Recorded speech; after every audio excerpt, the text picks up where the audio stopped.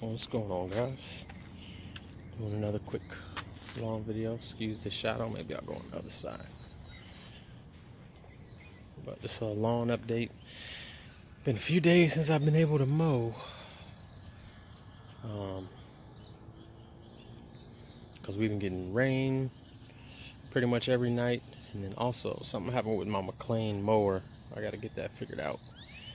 I think it's probably just a spark plug or oil change, something like that. But I also did, like a dummy, I put the wrong gas in it. Had two gas cans and I picked one and it was the old one. That's my fault though. I should have smelled that gas. Once it started pouring it, I was like, oh, that smells terrible. This can't be good.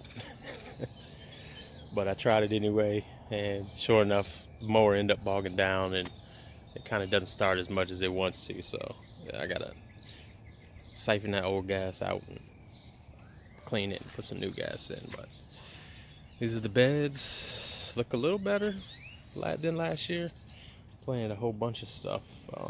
Not a whole bunch of stuff, but a little bit of stuff, I should say. Those are some dahlia. But yeah, I just wanted to do a quick update, guys. Grass is looking good. Longer than I'd like though. It's probably like 2 inches or something like that. But that's the other flower bed that's just been going crazy. Got our big old mammoth sunflower seed over there. But yeah, just a quick update, guys. We'll probably gonna fix my mower this weekend since it's Friday. But yeah, I just want to do a quick update.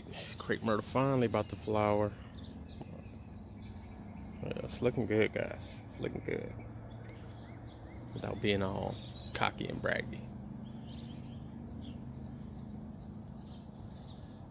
But I'll catch y'all on the next one.